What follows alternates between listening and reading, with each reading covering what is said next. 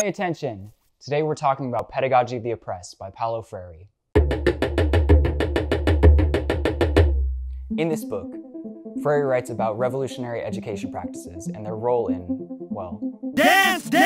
He goes into great detail about his methodology, the revolutionary theory behind it, and examples of the pedagogy in practice. So what is the pedagogy of the oppressed? Well, first we need to talk about the pedagogy of the oppressor, which is the standard model taught in pretty much every school in the United States and all over the world. Freire calls this the banking method of education. In the banking method, education is organized as a hierarchy. The primary assumption is that the teacher possesses knowledge and the students do not.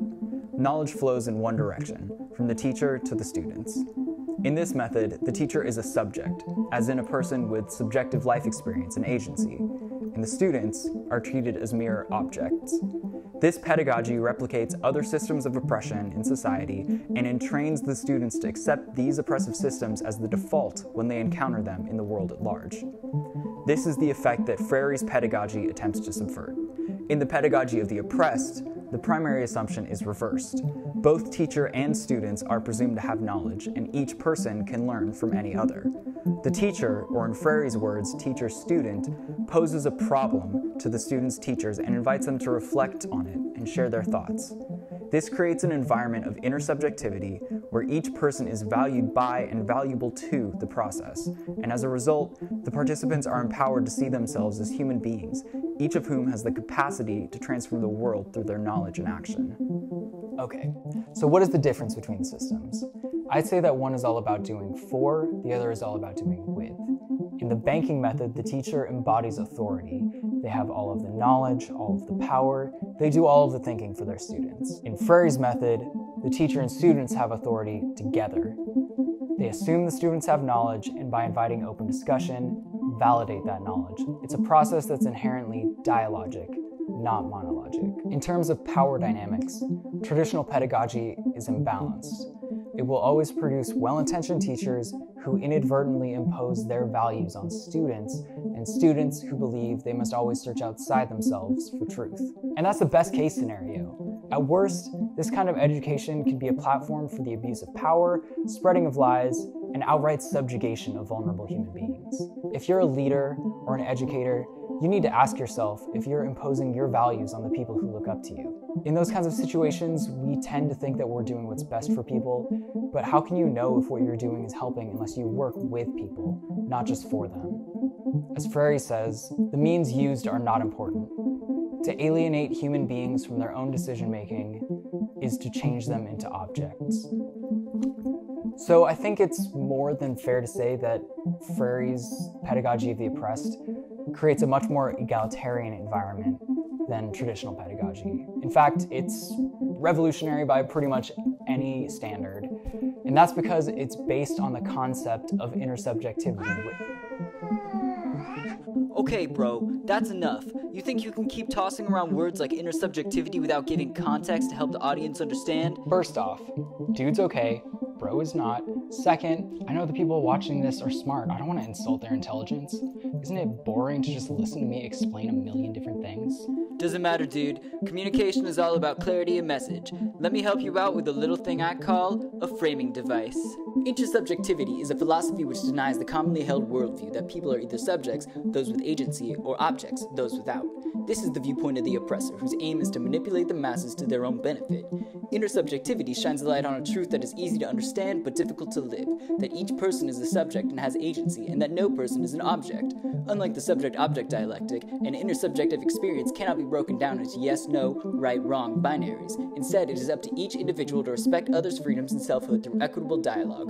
To paternalistically impose knowledge or a way of being on someone, or to do their work for them, is to rob them of their humanity. Connecting with other human beings as equals in a society that revolves around inequality is incredibly hard, but absolutely necessary. The world we want depends on it. That was pretty good. Okay, so I imagine most of you are on board by now, but I know there's at least a few of you out there who are thinking something like, oh, well, sometimes people really don't know what's best for them. After generations of successful propaganda campaigns, people are so entrenched in the dominant ideology, there's no hope of producing class consciousness in them through dialogue. We don't have time. We have to take on some authoritarian strategies as a means to an end in order to create a just society. And once we do, we can implement the intersubjective relations suggested by the pedagogy of the oppressed. First, very powerful, love your spirit. Second, you're wrong, and here's why.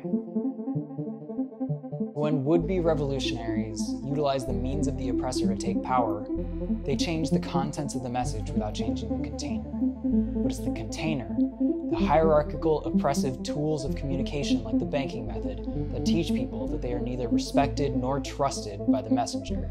You can't tell people what to think without at the same time telling them that you don't trust them to think for themselves. So even if you do come to power, it won't really matter. You won't have created a revolutionary society because you don't have the trust of the people. There will always be that division that you created with your refusal to work with the people at the outset. I didn't always feel this way, but more and more I see that the means are the end. And in order to create a just society, you must embody justice with everything you do. The revolution can only come about with the people, never for them. It is only possible through community, trust, and love. And on that subject, Freire speaks very clearly. Dialogue cannot exist, however, in the absence of a profound love for the world and for people. The naming of the world, which is an act of creation and recreation, is not possible if it is not infused with love. Love is at the same time the foundation of dialogue and dialogue itself.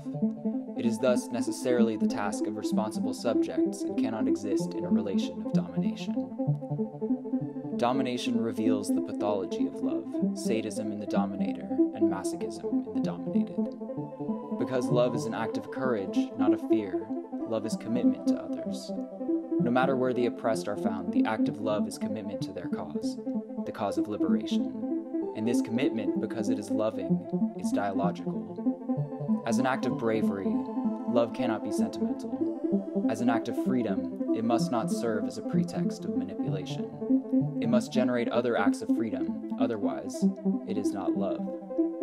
Only by abolishing the situation of oppression is it possible to restore the love which that situation made impossible. If I do not love the world, if I do not love life, if I do not love people, I cannot enter into dialogue. Makes sense, right? That's it for now, and normally I'd leave you with whatever book I'm reading, but in the spirit of the pedagogy of the oppressed, I want to pose a problem. How do you transform the world with the people in your life? Read a book, you nerds.